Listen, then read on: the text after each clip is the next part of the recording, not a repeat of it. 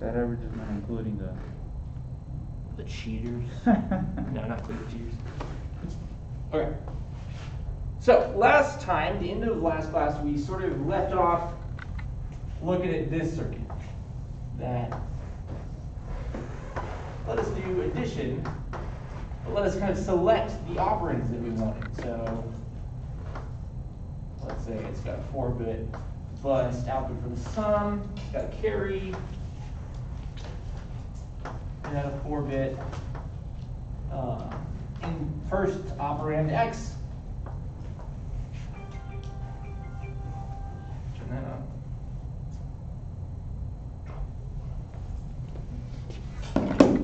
Right. And then we had some tri-states that let us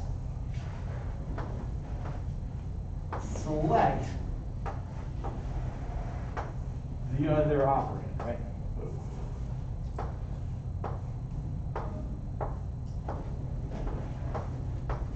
So it's all the enables EA for A, enable B for B, enable C for C, enable D for input D, right?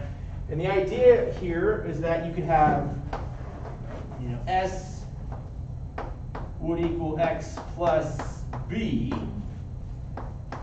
if enable B equals 1 and the rest of them, enable A and enable C and enable D equals 0, right? You could pick which operand you wanted to add with X, what place in memory, spoiler alert, we're going to pull from to get our operand to add with. Now, there's a problem with this, right? And the problem is we can't have two signals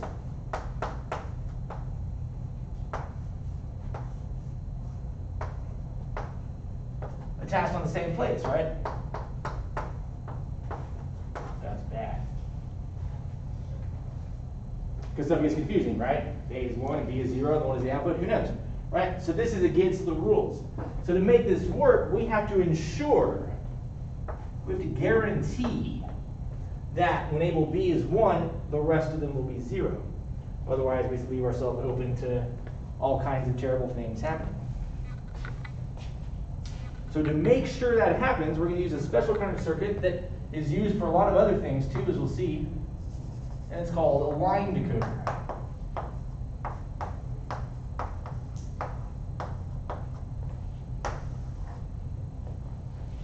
And they come in all sorts of shapes and sizes.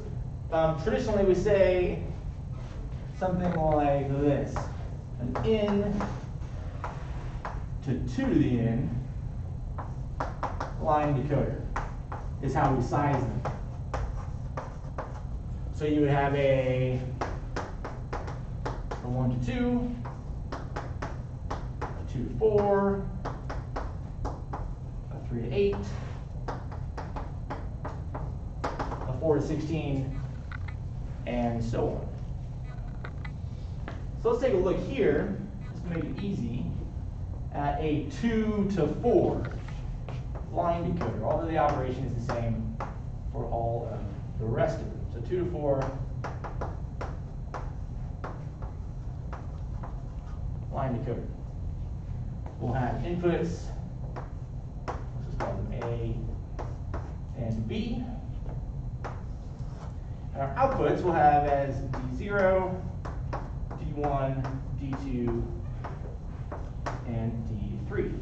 We lay out, like always, all the possible inputs for our input side: 0, 0, 0, 1, 1, 0, and 1, 1.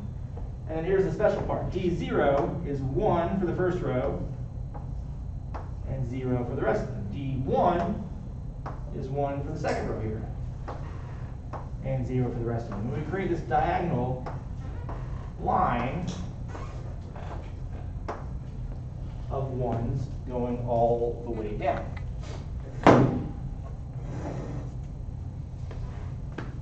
And this is the gist, right? This is the entire game when it comes to line decoders, right? We're going to say that each of these outputs is 1 for a specific input combination and is 0 for all the rest of it.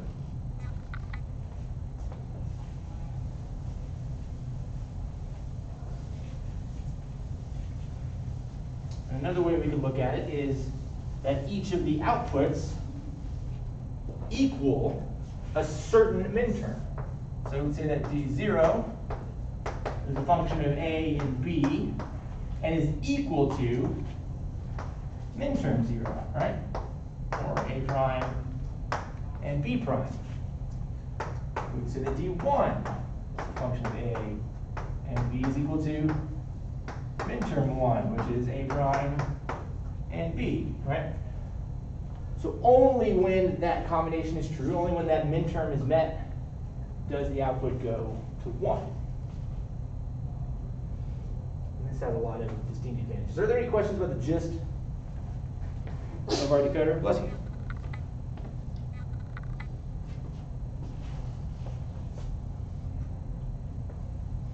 All right, so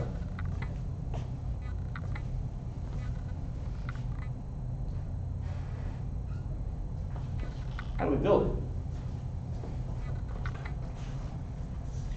There's a couple of different ways. We'll focus on the easiest way. And that is simply to just have an AND gate for every output, right? So our 2 to 4 decoder is just 4 AND gates all by themselves. So that's D0, D1, D2, D3.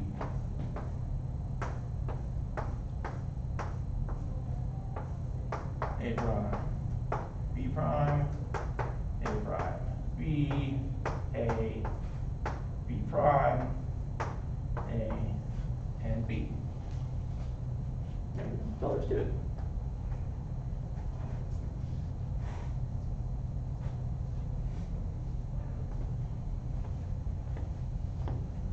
Now we can also flip this on its head and say instead of a diagonal line of 1s, let's make a diagonal line of 0. So 0, 1, 1, 1 for D0, and 1, 0, 1, 1, and 1, 1, 0, 1, 1, 1, 1, 0. Right? In that case, everything is inverted, right? D0 now is not equal to minterm 0, it's equal to minterm 0 prime. All right, you can also say that it's equal to maxterm 0.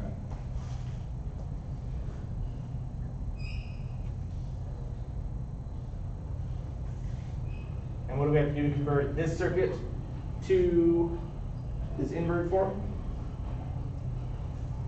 Add the bubbles. What's that? Add the bubbles. Exactly, add the bubbles, right? There's a number of different ways we can do it. The easiest way is, add the bubbles. Make them all NAND gates. Cool. Now we've got an inverted decoder.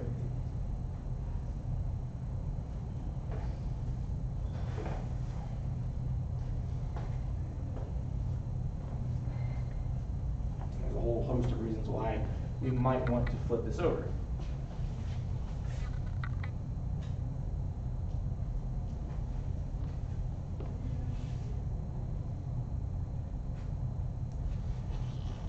So one of the distinct advantages, or one thing that we can do with a line decoder is instead of designing a circuit,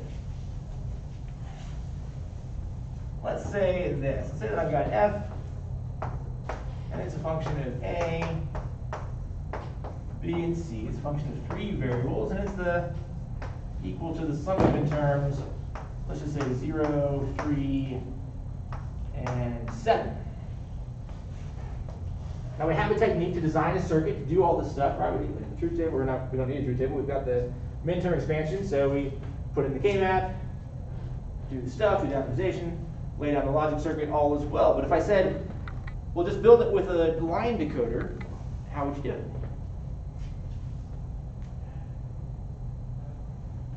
You would just use 3 to 8. You got it, man. Right on. 11 on the clock lasts a lot longer to get there. Yeah. So we're just going to say, let's use a 3 to 8. 3 to 8 line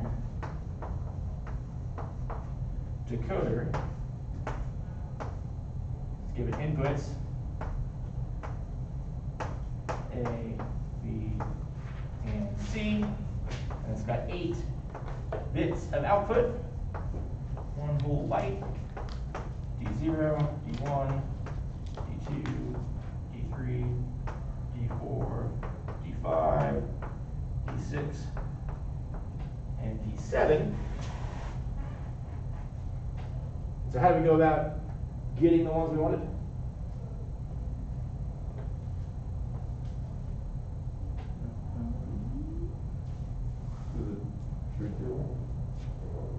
No.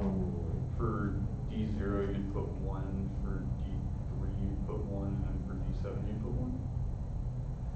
Well, those are just the outputs Oh. of the circuit. Oh, those are your. How do we get F? So what's the question? How do you finish the circuit? Oh, okay. I thought you were asking for the outputs of. That's why. That's okay. Yeah, so how do you finish it? It's gonna be like D0 or D3 or D7. Good. Yeah. So all you do is just throw down an OR gate and say D0, D3, or D7, right? And there's my output F. No design required, right?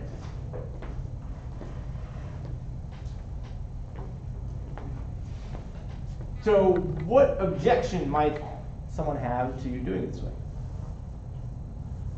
A lot of extra stuff, but not a lot of what you need. Say it again. There's a lot of extra stuff. It's a lot of extra stuff for not a lot of what you need, right? But there's a distinct advantage, right? Yeah, this is not the optimized solution, right? You got whole logic gates that aren't even used for anything. But what's the most expensive part of any engineering endeavor? Transistor? Why is it what's that? The transistor? It's not the transistors.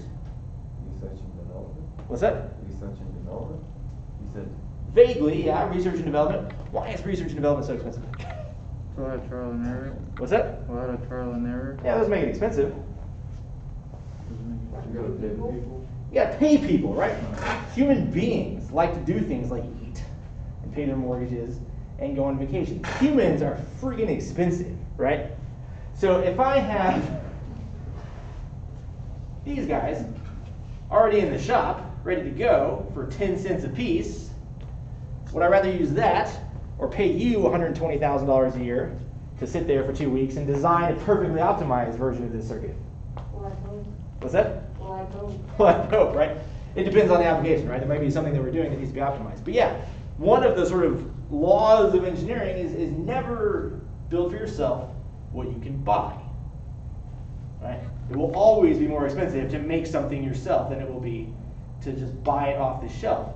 So there are a lot of reasons. In fact, most of the time, it's going to be advantageous to use something like a 3 to 8 line decoder, throw some OR gates down, and send it on its way, right?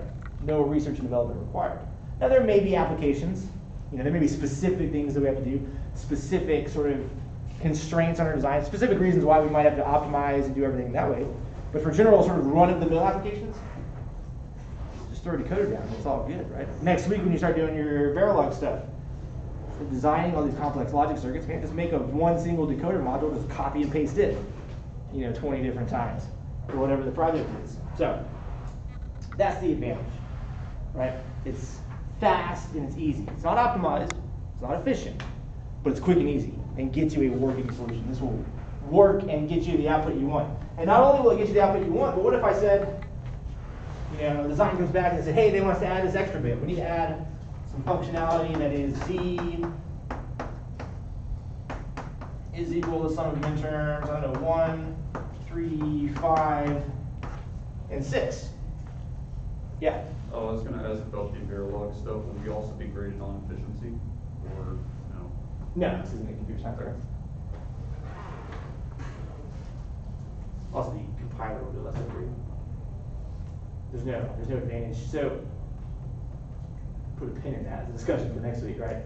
There is no advantage to writing a Verilog module that is 20 lines versus 3 lines, because it's all going to get synthesized away. And those sorts of issues are not quite the same. Okay.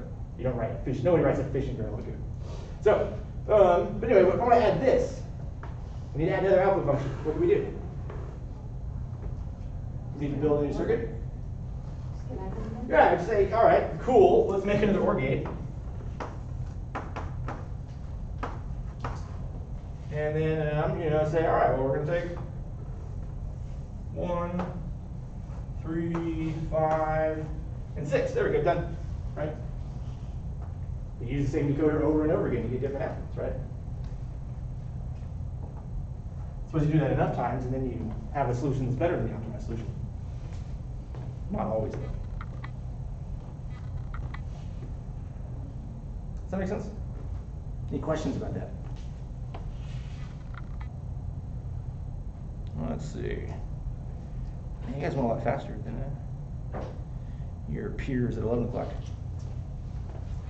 Took us a long time to get there. So let's take this. Let's revisit now that question that we started with, right? That adding circuit.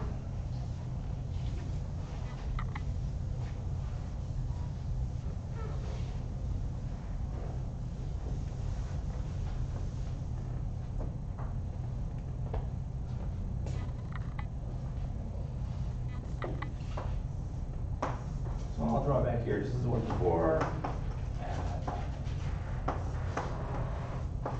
Sum is going to carry.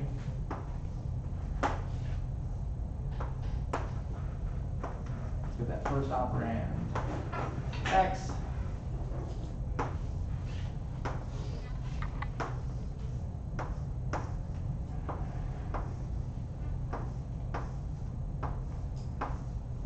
Let's go R2.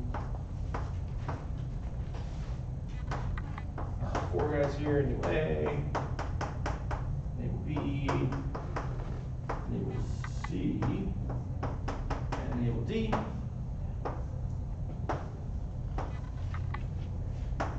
A, B, C, and D. So now, if we want to go ahead and design this circuit in, control our enables, we'll then put down a 2 to 4 decoder.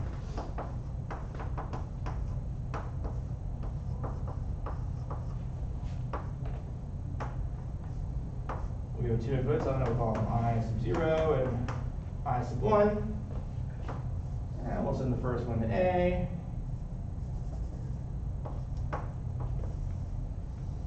Second one to B. Third one to C.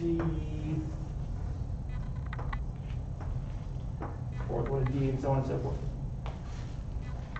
So now, if I want to say X plus B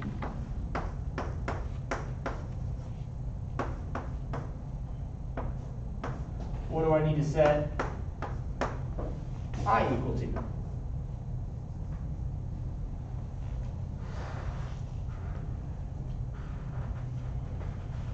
One. 0, 1, good. So 0, 1.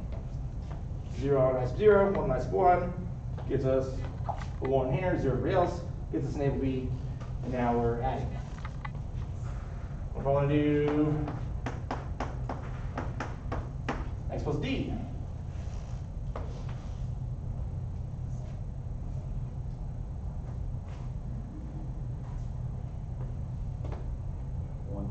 One, yeah.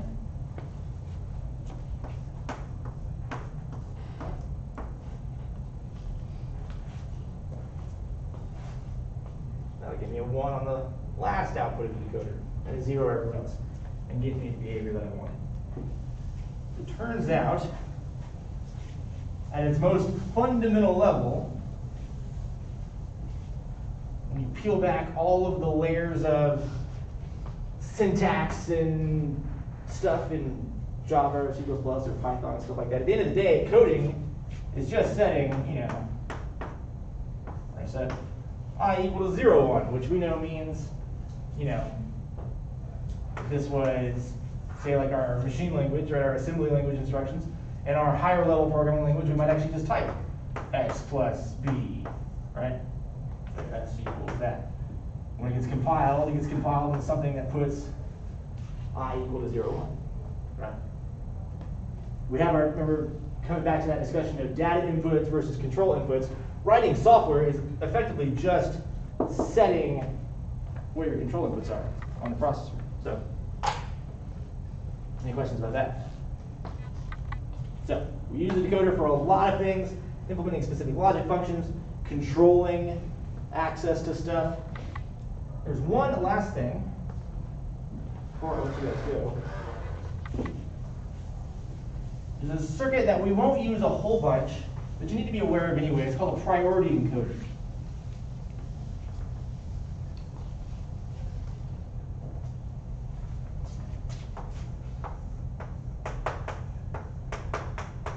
Priority encoder.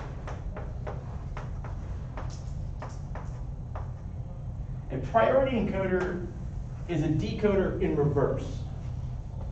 So instead of giving us 2 bits and getting that 4-bit output, we'll give it 4 bits and get 2 bits of output. It'll kind of look like this. Let's say that we've got these 3, these 2, these 1, these sub 0. Now those are our inputs. On the output side, we'll have our 2 bits here. Let's call them, let's just call them A and B. Now these are the bits that you'll use coming out of the encoder, but there's actually going to be another bit, a 3rd bit, 1 extra bit hanging out on the side, right? So if you have so this is a 4 to 2 line priority encoder.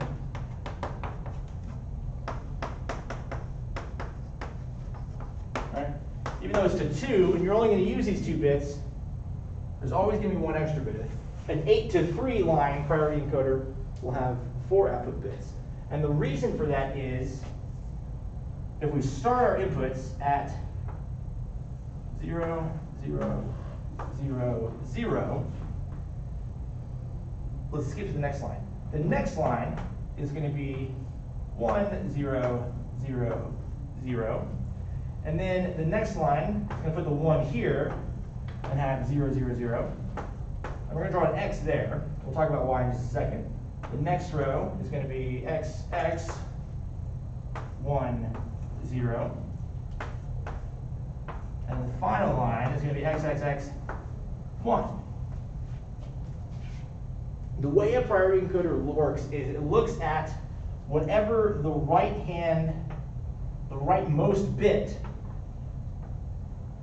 on the input side, and wherever that rightmost bit is, that's the midterm that gets put out, right? So it doesn't matter there could be 1 here.